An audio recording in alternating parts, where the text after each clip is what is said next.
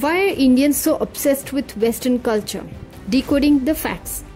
How did we become so westernized? Why did we start forgetting our roots? Let's understand through some facts. Number 1.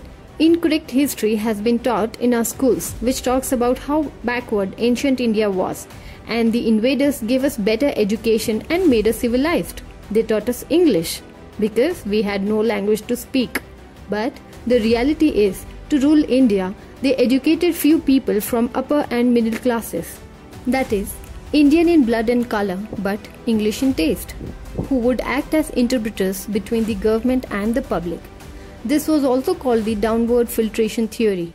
If you teach these things to school kids, will they ever be able to love or respect their country? Think about it. But the fact is, India was way ahead of its time in terms of education, Vedic science and technology, architecture, literature, etc.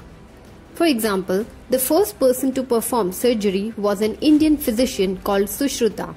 He is also known for his notable work in dentistry, gynecology, and human anatomy, etc.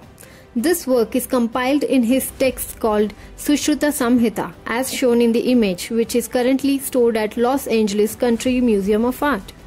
Let's take second example, Baudhayana. What is known as Pythagoras' theorem today was already found in Baudhayana's Sulabh Sutra, which was written in 800 BC. Rishi Kannada invented the laws of motion and atomic theory 2000 years prior to Sir Isaac Newton. There are hundreds of many more examples like Aryabhata, Charaka, Mahaviracharya, etc. Why we don't even know anything about this? Because we were busy learning about the Great Wall of China. Moving on to fact number 2.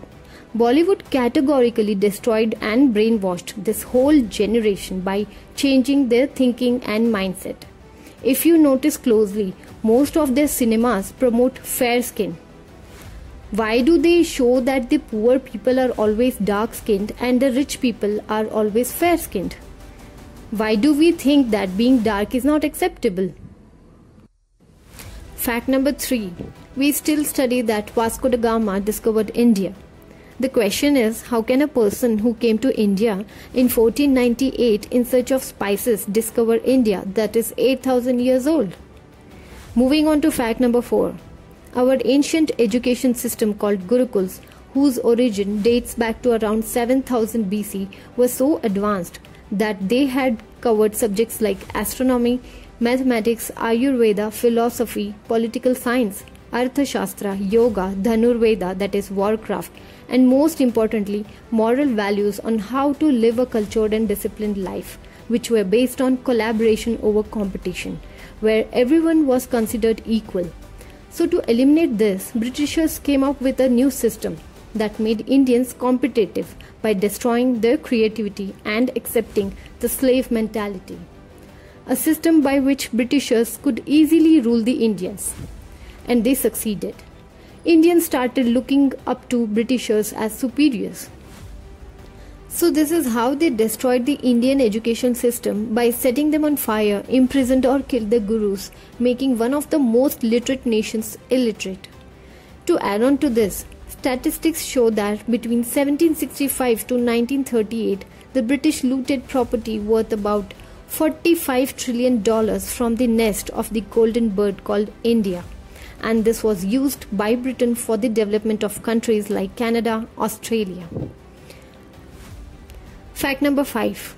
Our traditional dance performances like Bharatanatyam barely get any audience compared to Justin Bieber. Why?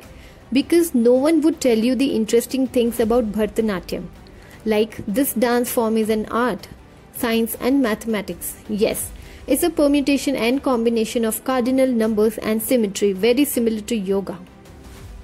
I would say this inferiority complex that most of the Indians have was a well-calculated move by the Britishers. In the process of modernization, we have forgotten our roots. Being Western and modern are two different things. Think about it. If you want me to come up with the next part of this video, please let me know in the comment section below. Please share this video with maximum people and let's do our bit in countering the fake narratives. Jai Hind.